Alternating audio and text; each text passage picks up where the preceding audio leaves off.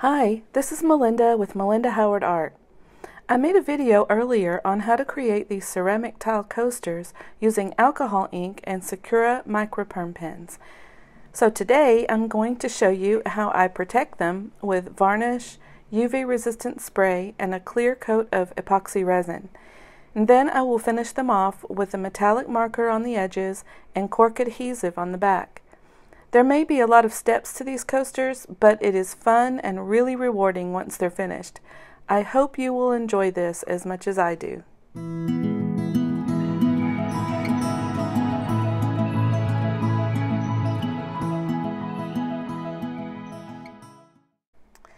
It's a beautiful and perfect February day here in Central Florida. To use the Krylon Kmar varnish and the UV resistant spray, the temperature needs to be between 55 and 75, and the humidity also needs to be low.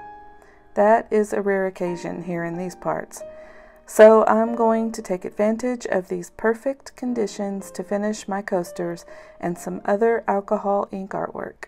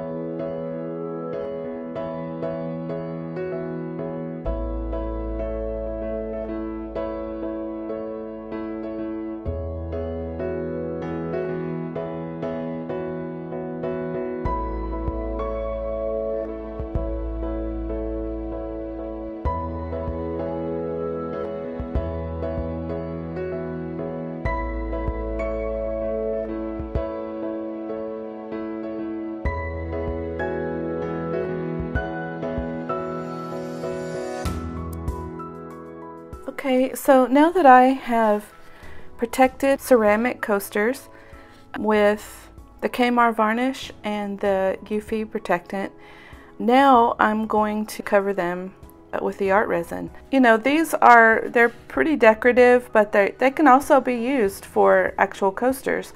I have one here. It was a practice one. I painted on it and did some doodling on it, and it's not really one I would ever sell. I've tested it out myself and it works fine with a hot cup of coffee on it. It doesn't melt or stick or anything. It just works great. So I'm just going to stick with the art resin.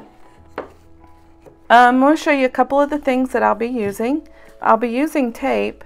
Just let it hang down like this, and when the resin drips, it will just drip here on the edge, and it won't roll back up or anything, and it keeps the back clean from the resin without having to tape the entire back.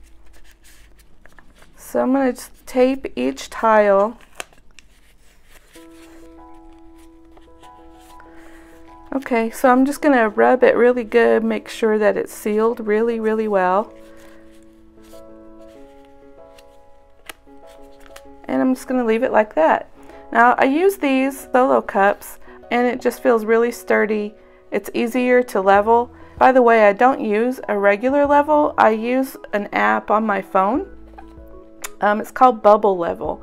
It's really easy to use and I prefer using that to just a regular level that sometimes it's just really hard to tell if it's good and level with a normal one to me. I might stick a little bit of just regular paper towel underneath. I'll double it, triple it, whatever it takes to make it level. And then if I don't need it, I don't need it. But the resin is self-leveling and it will slide on one side if your coaster isn't completely level. I got these tongue depressor things on Amazon that I use to stir and I use to move it around. So that's what those are for. I also got these disposable measuring cups on Amazon. So I've tried several different ways. I tried a scale to measure each part. That ended up not being correct one or two times. So you're supposed to measure by volume and not by weight. So I got these disposable cups. They're not super expensive at all on Amazon and you can reuse them if you want. I recommend these. I'm going to tape all of my pieces and then level them and I'll be back. Okay, so I have these all taped. I have used the level to make sure they're all level. I had to add a couple of paper towels underneath just to make sure that they were good and level. I also did want to say I've got some wax paper underneath these paper towels. I just want to protect my work surface. I used the calculator on artresin.com to tell me how much I need to use. These are 4 inches by 4 inches, and so it's 16 inches by 8 inches, and the calculator told me I needed to use 4 ounces of the art resin. That is including both parts. So it'd be 2 ounces of the hardener and 2 ounces of the resin. So I'm going to measure that out and I'll be right back. Alright, so now I have measured both parts and I am stirring it for 3 minutes. And make sure that you scrape the sides periodically and so you get every bit stirred in. It's very important. Okay, I've stirred this for 3 minutes and then some a little bit. Just wanted to make sure. As you see, it's got a lot of bubbles, but that's going to be okay. As soon as I get done leveling everything, getting everything on, I will use this little handy dandy torch that came with my art resin kit. I'm just going to put a little bit in the middle of each one and then I'll go back and add a little more as I know how much I have.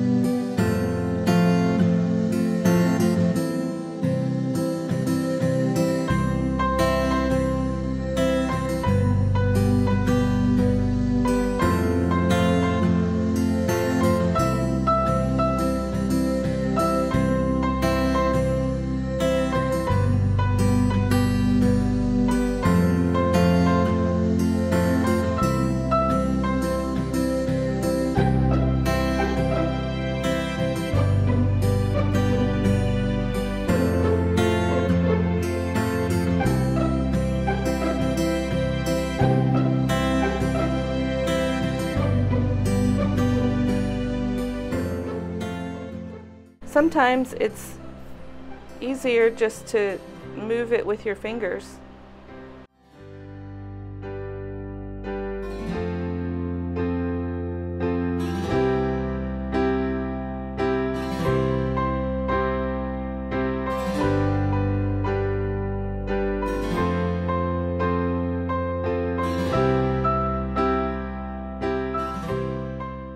Okay, I'll be able to tell even more after I use my torch.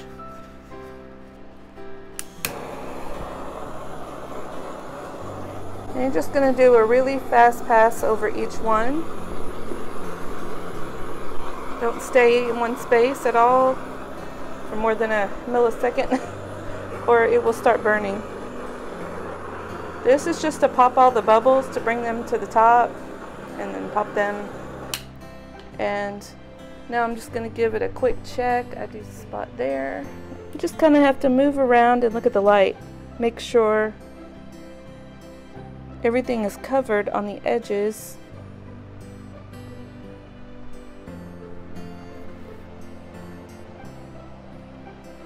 There we go. I'm going to give it one more close look.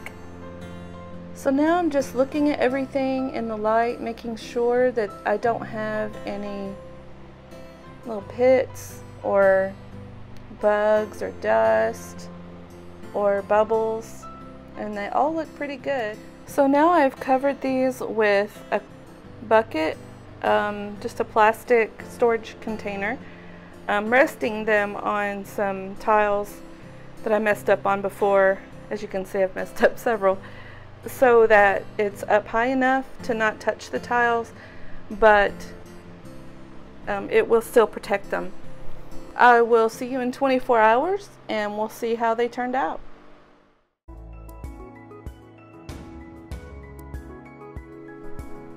Okay, so it has been 24 hours. The coasters have been sitting under this bucket for that whole time.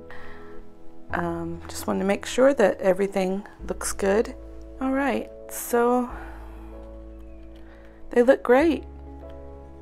It's dry. Looks awesome. See how the drips come down and stop at the bottom of the tape? So you don't have to cover the entire bottom of your tiles. I'm going to take off this tape.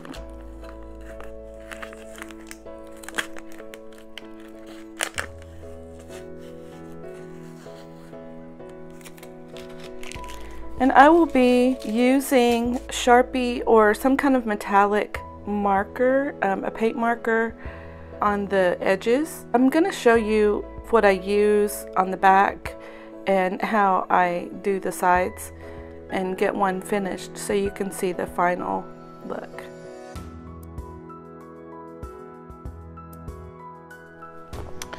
Okay, so I've decided to go with metallic gold Sharpie for the edges of these orange and yellow coasters, and I don't have a silver one, so I'm just going to use this Master's Touch alcohol marker in metallic silver for the blue and green ones. And since they're both alcohol based, they won't have any problems if water drips on the edges when being used as a coaster. So all I do is color in the edges. Simple as that. I will say it will wear out your marker because this edge is really rough cut. If it's a marker you want to keep, I wouldn't use it.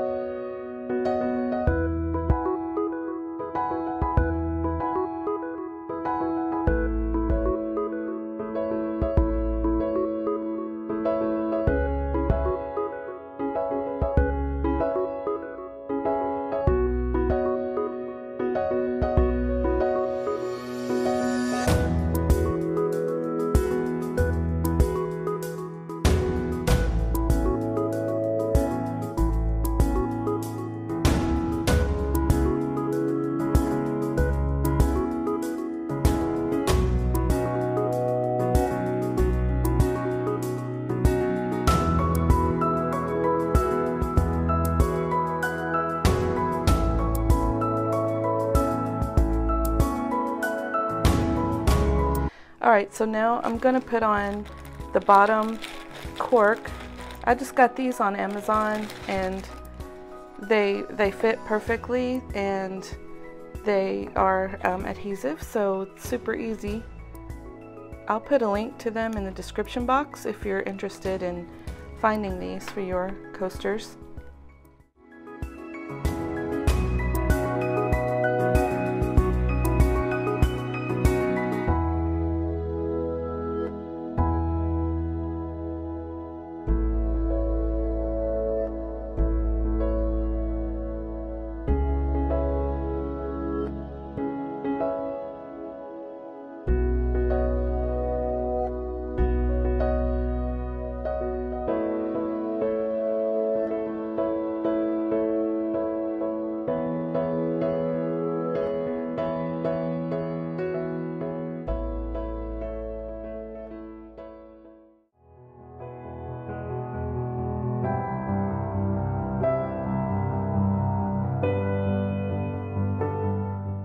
Do you make coasters? If so, how do you protect them? What kind of epoxy resin do you use? Leave a comment below with any tips you may have. I would love it if you would hit the like button and subscribe, especially if it's been helpful. And click the bell to be notified when I add more videos. Thank you!